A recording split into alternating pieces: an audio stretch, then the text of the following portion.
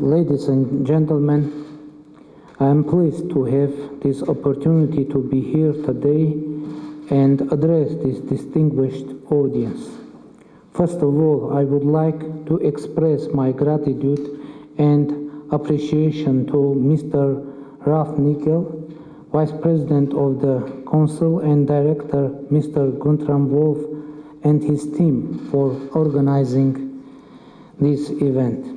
Today we are living at a time when not only natural but also geopolitical tectonic shifts are taking place all around the world.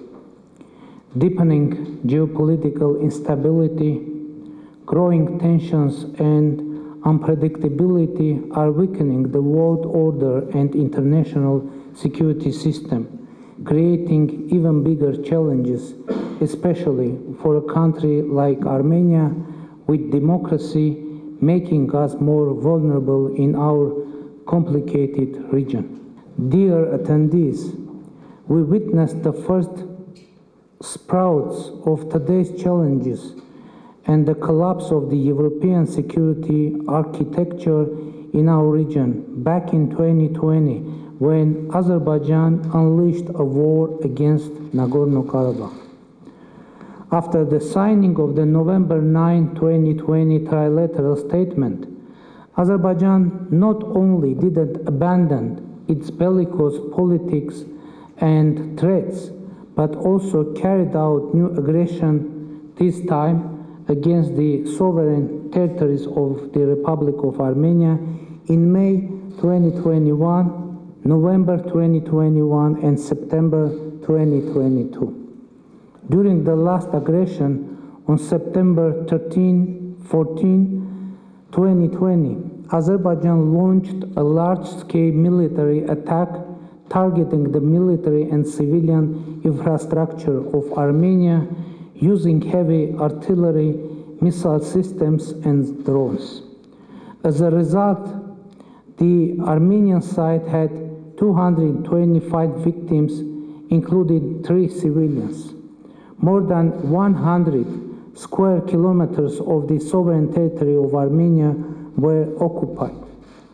Today, I wouldn't like to go deep into the details of the aggressions of 2020, 2021, 2022, but it is impossible to ignore the evidences of multiple cases of torture, mutilation of captured or already dead Armenian servicemen, including servicewomen, and other atrocities by Azerbaijani military forces.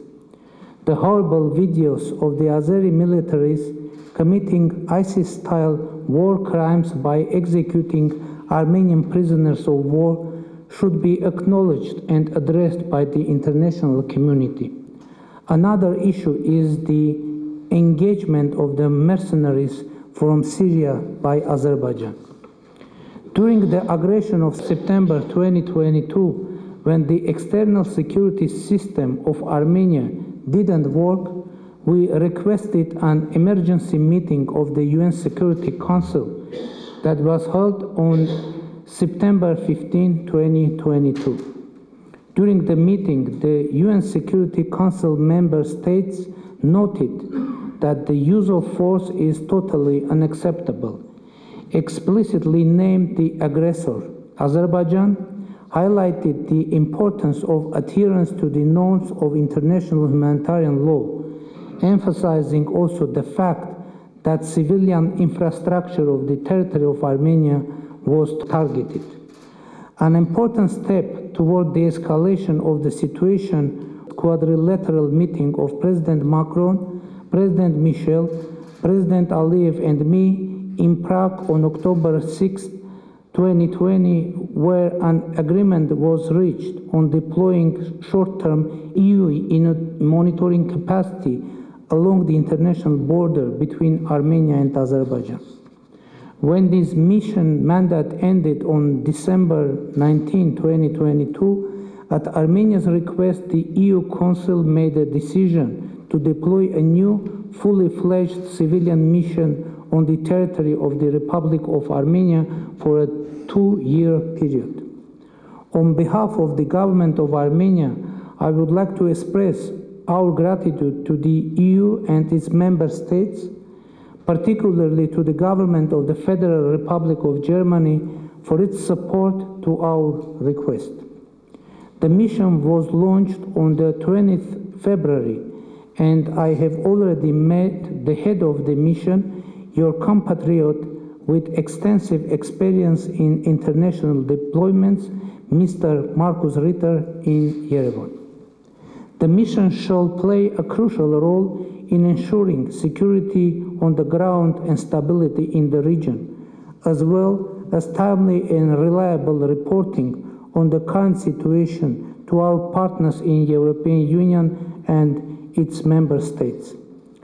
Dear colleagues, Azerbaijan, since December 12, 2022, in gross violation of the provisions of the trilateral statement of November 9, 2020, has been illegally blocked the Lachin corridor connected Nagorno-Karabakh to Armenia.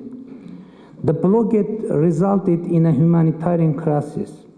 120,000 Armenians of Nagorno-Karabakh had been cut off from natural gas, electricity, food, medical, and other vital supplies. Due to a severe shortage of food and other necessary goods, authorities of Nagorno-Karabakh had to take desperate measures, issued food coupons, and are rationing certain foodstuffs. Population receives only irregular power supplies from local electricity capacities. Universities, schools, and kindergartens were shut down, due to which more than 30,000 students and children were deprived of their right to education. On December 20, 2022, upon the request of the Republic of Armenia, an emergency meeting of the UN Security Council was held on the situation caused by blockade of the Lachin corridor. The overwhelming majority of the UN Security Council members made clear demands to stop the blockade of the corridor by Azerbaijan and to ensure the access of international organizations to Nagorno-Karabakh. Dozens of countries and organizations issued a targeted condemnation of the blockade of the Lachin corridor and urged Azerbaijan to end it. The Republic of Armenia has been putting efforts to send a UN and OSCE fact-finding mission to Nagorno-Karabakh and Lachin corridor. Also, the Republic of Armenia filed a request to the International Court of Justice of the United Nations under Convention of the Elimination of all forms of racial discrimination to apply provisional measures to unblock the Lachin corridor. On 20 of February, early this year, the International Court of Justice issued its order to Azerbaijan to take all measures at its disposal to ensure the unimpeded movement of persons, vehicles, and cargo along the Lachin corridor in both directions. Unfortunately, up to now, Azerbaijan failed to comply with the decision of the ICJ, and the traffic through the Lachin corridor is still disrupted.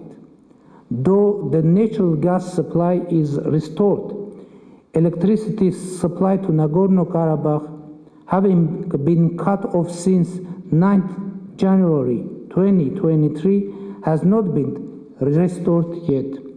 Food supplies are still carried out by coupons, and people are deprived of crucial medical care.